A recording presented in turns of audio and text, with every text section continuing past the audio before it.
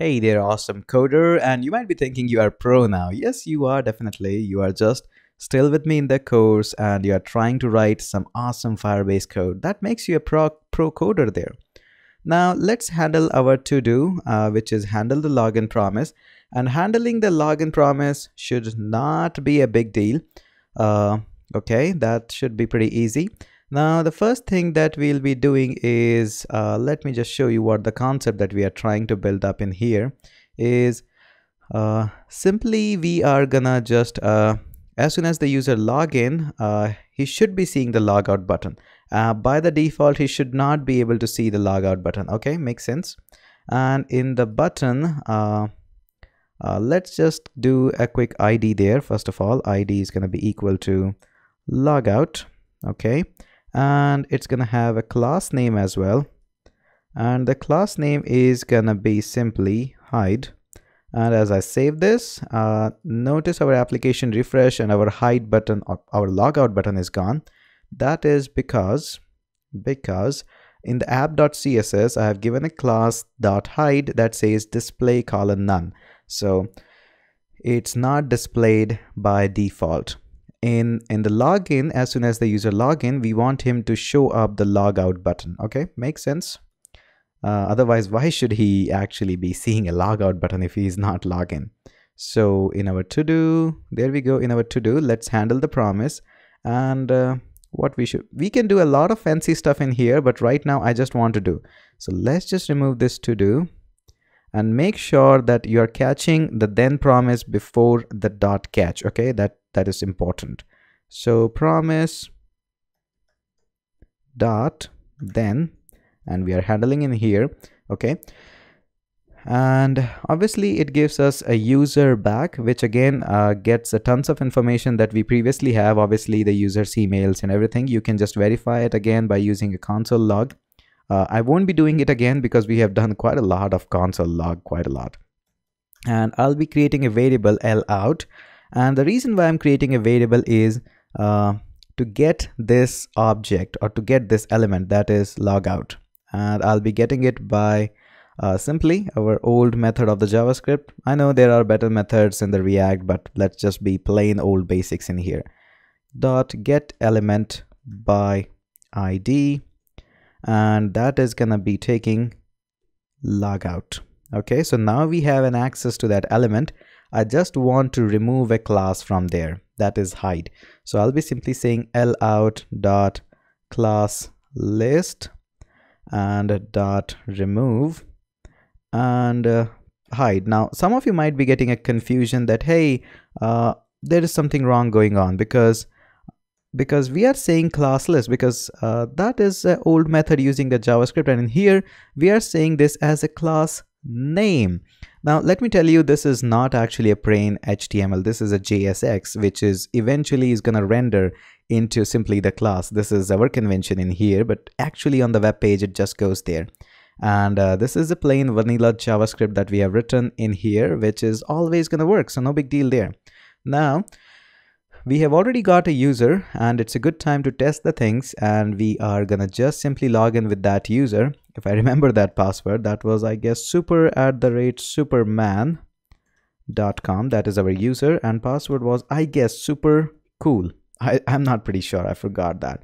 Let's click, we could have actually given a login message to the user as well if we are successfully able to log in.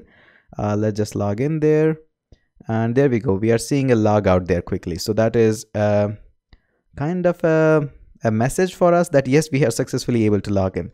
Now here's a quick to do for you.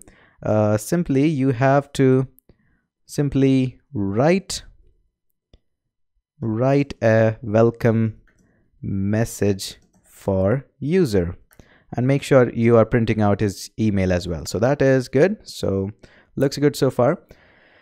Now, since we have a lot of time, we can work out a little bit on the logout method as well.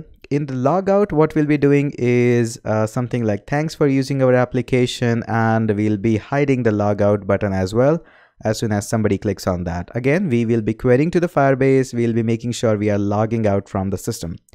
Okay, makes sense. Now let's go there And let me just copy this on-click method and paste it in here. Okay, and this is not gonna be sign up, this is obviously gonna be logout. I will be copying this. You know the drill. This is pretty easy for you by far now. This dot logout is gonna be this dot logout dot bind, and this. There we go. Makes sense. And now what we'll be doing? We'll be creating a logout method. Yep, and obviously a good idea would be check out where our sign up ends. There we go. Here it ends. And I'll be creating this, no, not a this dot logout, just simply a logout. And there we go. There we go. So we have done it. We can now save it. It's not gonna yell at us. Looks good. And this is gonna be a pretty simple drill in here to log out. And you might be thinking, hey, this is just a breeze. So we are gonna say Firebase dot auth. Obviously, we are not working in the database. We are working in the auth now. And all you have to do is simply sign out. Make sure the O is capital there. Otherwise, it's not gonna work. It's gonna yell at us. So there we go. And we are also gonna do one more thing. Basically, just exactly the same thing that we have done above. There we go. We can copy this and we can paste it here. Paste that. So basically we are selecting the logout element, and instead of removing this hide class, we are gonna just add this class so that it's again hidden. I hope you got the concept. Pretty easy. And right now still our application is not logged in, so we'll be logging it in and doing a quick job there. Now obviously your to do is to write a simple thanks message in here. So again, pretty easy. Let me just quickly give you a quick hint or a complete way to path. You have to set the error message, and you have to somehow set the state. I don't know how you do that, but make sure you do it. And let's create another super1 @superman.com. And I'm not a big DC fan, but somehow Superman came to my mind. I'm a Marvel fan. Okay, don't judge me. And it's again gonna have a password of super cool. Let's just quickly do a sign up. And there we go. We have signed in. It says welcome super1, and we are still not logged in. That's a good thing. And let's just do a quick login. And there we go. Our logout button is there. That's good. And we can simply do a logout, and there we go. Our logout button is gone. Okay. And there are a lot of things in the Firebase that you can do, and in fact I would highly recommend you to go and look out into the database. There's a lot of things like authenticate the user or get the state of the user, whether he's logged in or not. And there are tons of things that you can do. In fact, I do recommend everybody to check out the things like what is a snapshot. By the way, the user that we are getting is actually the data snapshot. And look out into the documentation. That's #1 way to learn. Look out, drill down deep into the database auth, and this is a fantastic app that we have built up in here. Very cool, very precise, very concise, does the job. And now even you can merge the application like the previous project that we have built up. You can call a method that can write some things, or can call a component in here, just print out a component, or set a variable to some component name, and it's going to display the component in here, and then we can load up or just move the user to the next page or something like that.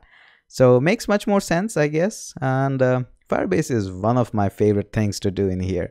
Again, I would highly recommend that you check out this, do this project. If you are able to do this project, upload it to GitHub and show to the potential employee. I'm pretty sure he's going to be impressed with this kind of app. Okay, with this, this was a lovely project, and I'm enjoying quite a lot with this series so far, and surely I'll catch you up in the next video.